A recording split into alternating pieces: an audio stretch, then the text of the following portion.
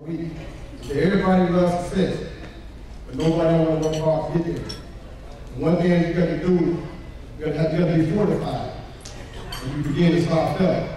You got to be fortified to a point in time that you got to be willing to know that, like the Bible says, is that you have faith, God will move a mountain for you. And right now, Devin, means you move a mountain. So again, please give him a big hand. I'm going to talk about carpe diem. Carpe diem is the word that I learned that Michigan means seize the day. Yesterday rose while you left.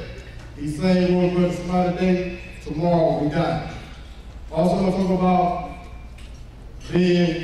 having the will to be successful, conquering the giant. To be a champion, you're going to be uncomfortable for a small amount of time. But if you endure to the end, you can definitely be victorious. When I played football at the University of Michigan my senior year, I knew I was going to be rich. There was no doubt about it in my mind that I was not going to be rich, because I felt that if a man was in front of me trying to stop me, just a single man, then he was going to have some problems.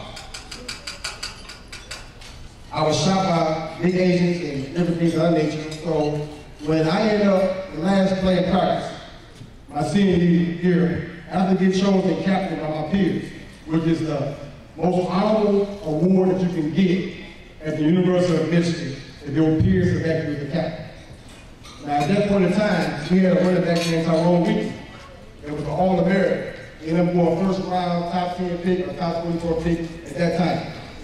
The best player did not get the award from his peers by being selected a captain. The guy that worked the hardest, the one that motivated people, the one that worked as a team, the one that would not quit, the one that was fortified, that worked hard for a single purpose, that showed his team unconventional, unmatched love. And then what happened? He get hurt, blow his knee out. Everything at that point in time was like dying. It was like death for me. It was like death. I had to look my mother in the face and tell her I can't buy that house for you. I can't buy that house, Mom. 4 years, I set myself up to buy a house for you, which every young man out of the city of Detroit wanted to do for their mom. I couldn't buy it. But the one thing that I did, I understood carpe diem. I understood that just because my back is the wall, just because I can't play football, did not mean I could not lead this team. So I worked hard. I worked hard every day. I cried every day. But what it did for me, it made me a stronger leader in life today. And that's called a crucible, a defining moment in one's life. Something that is uncomfortable for you. It has to be uncomfortable. It has to be unbearable, something that you hate, that you don't want to deal with. Something, if you can't pay your mortgage, you lose your house. The economy problems we have today in Detroit. That right there, people embrace it. Don't run from it. Embrace it.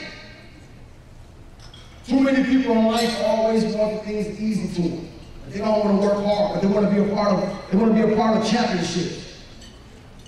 I like talking about my team, but when we lost that championship, we had some unruly coaches on our squad, and then I told them that I would never ever coach with the Tigers again, based on how they did the Steelers. Because I am a Steeler. And in life, when you fail, that's when you build your character. Now I was hurt. Oh, I was hurt. But I looked it in the face. And looking at adversity in the face, that's when you're a true champion. That's when you're a true champion. That's when you're a true champion. That's when you're a true champion. That's when you're a true champion. Also, I want to talk about when I had the opportunity to play football during the injury. I went to Coach Bowler. It was my coach at that point in time, before Lloyd Crawford, the head coach. And I said, Coach, once I had my surgery, I rehab every day, 8 hours a day. Can I please play in one play? And my coach said, we'll see, Marshall, we'll see. And every day, before the games, I could hear the Mission to Fight song. I was in Schumacher Hall, riding that bike when the band was playing. I was crying, and we had fans taking pictures of me.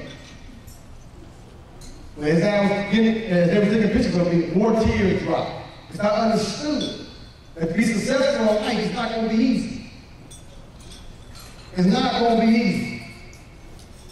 And the devil always tries to put things and barriers in our way to try to stop us. So, we played against Minnesota the last game. And as we was playing, it was 8 minutes left on the clock. And this was my last game that I ever could play in my entire life at the University of Michigan. And I look at the clock.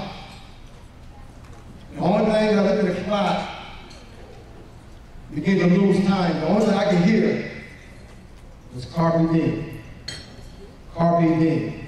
Gather these rosebuds, why thee make? Old time is fine. This ain't rosebud to smile today, tomorrow we die. And as 3 minutes approached, I ran out on the field. I limped, and ran out on the field. My coach said, Walter, get back here. And I turned around. And I looked at him with tears in my eyes and said, Jesus, I said, please, coach, let me play one play. And he said, no, Walter, get off the field. As I got off the field, I felt like I was dying. And the only thing I could hear was, water, water, water. And it's such an amazing thing that happened that day, because when I looked around and heard 105,000 call my name, I said, man, they know me. I couldn't believe it. And my coach said, Walter, come here. He said, son, he said, I'm allowing you to go out here and catch this pass. He said, but don't catch the pass, let it go over your head. And there was 3 minutes left in the game. The one thing I kept hearing is, carpe diem, carpe diem, carpe diem. But the one thing you have to understand, people, is that through the course of a 4-month period of time, I couldn't play for the University of Michigan. My NFL hopes and dreams were crashed. The house that I wanted to buy my mother was crashed. But one thing it did, it brought me closer to God. And I want to tell Derek, when you have so much success that I did as a young boy, from age 8 years old, to going to the University of Michigan, you tend to think it's you. You tend to think that God had no plan because you didn't care to. You live in the best of life. You're attaining some type of fame that you think is fame. And you tend to start analyzing football. And that's one thing, fellas, that I don't want you guys to do, is let football define who you are.